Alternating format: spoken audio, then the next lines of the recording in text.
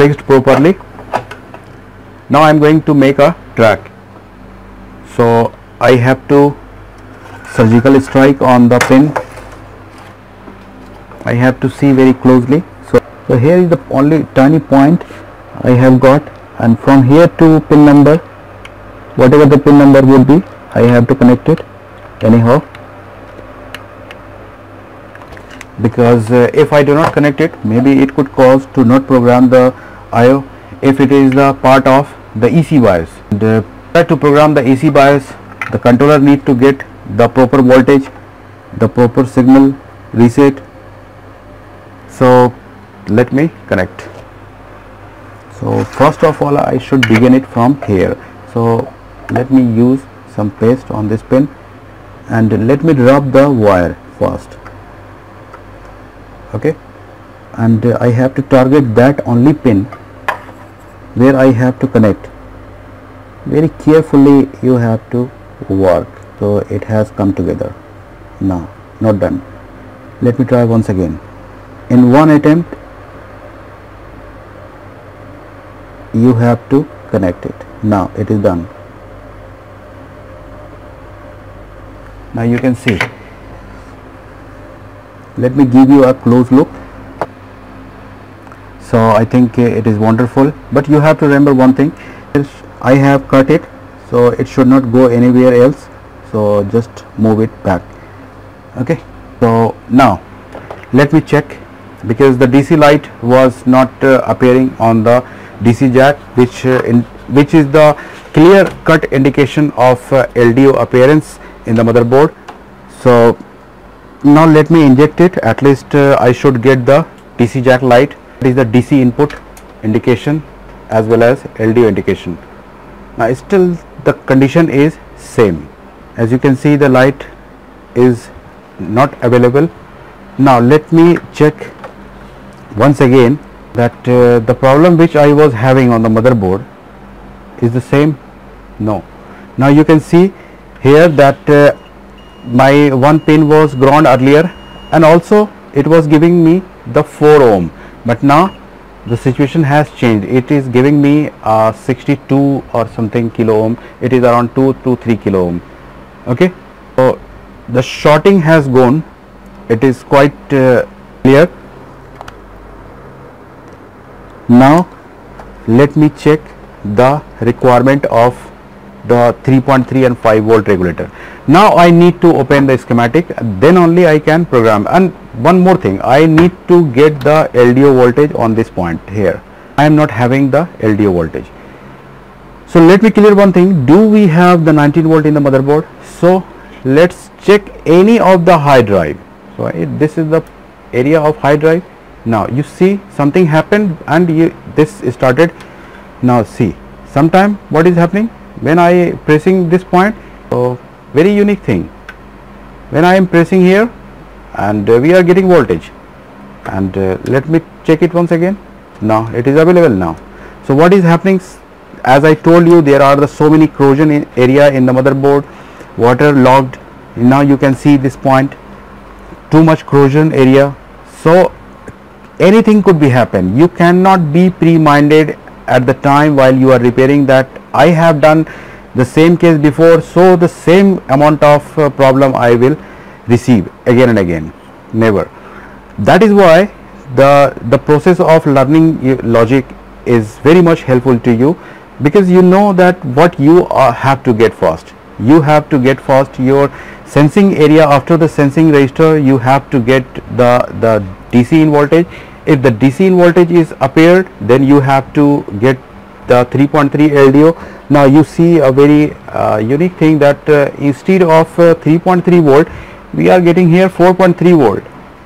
So that is also very surprising thing, and it should not be over here. So let me open the schematic so that the concept would be more clear. Now you can see that this is our 3.3 and 5 volt area, and as you can see that RT8243, as I was saying you, and on the IC it is written 8A is equal to something. So also you can find the schematic, particular schematic of by the name of RT8243. And as you can see that VIN, first of all you have to check, as we have discussed in our and as you have gone through the Dildar's 3.3 and 5 volt section. If you haven't seen that video, you go first and see the requirement of 3.3 and 5 volt S5 requirements. So here VIN I will check, then I need to get the 5 volt LDO first, then second I have to get LDO 3. So let's come one by one, check and get it confirmed. So this is the pin number 1, this is the white marking, and also there is the one point on this side, it indicates that this is the pin number 1, and anti-clock you have to count, U type you have to count. So 1 to 5, 5, 5, 10 and 11 is VIN. So 20 volt I am expected to get, as I am getting it. Now let's check pin number 14. So pin number 14 is 5 volt, and what is this? It is 6.17 volt. So it is not be rather than 5.5 volt. So here we are getting the 6.70 volt. This is the problem, and let's move forward. Let's check the 3.3 volt and confirm it. So here it is, instead of 3.3 volt it is giving me 4.3 volt. That is also not the stable and not right condition. What we need to do here, first of all I have to confirm it. So this is what you are learning today, how we confirm it. This is the point which will tell you that what is the root cause of the problem. This is the trick you are getting, you are learning today.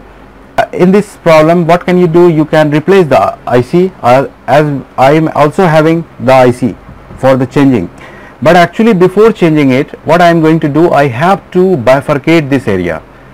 This particular area I have to bifurcate PJ301, PJ301, this one is dedicated for to transmit 3.3 volt to 3.3 volt VL. Now you can see that 3.3 volt VLP to 3.3 VL, and also 5 volt VLP to 5 volt VL. So this is the transition area, and I have to check that maybe something is gone wrong and the reverse current is adding in the LDO area. So that is what I have to conclude here, that by isolating this particular PJ area I can make sure that the 3.3 area is having problem or the onwards area is having problem. So now let's come and clean the area.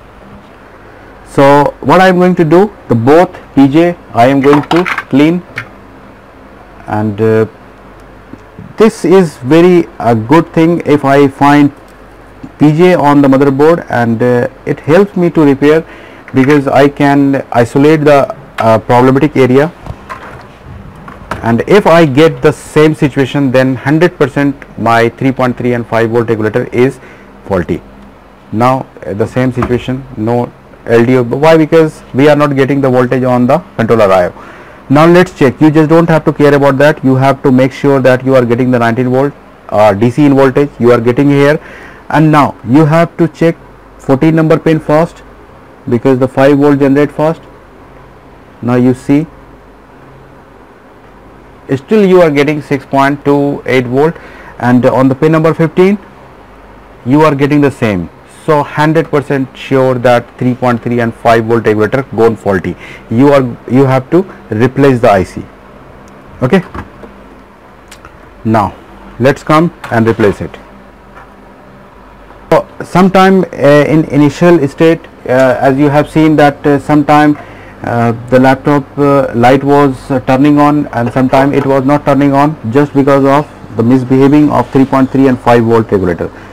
So you have to replace it.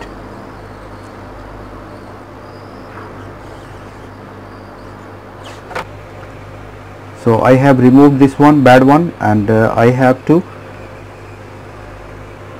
make it sure the pin number 1. So it is the pin number 1.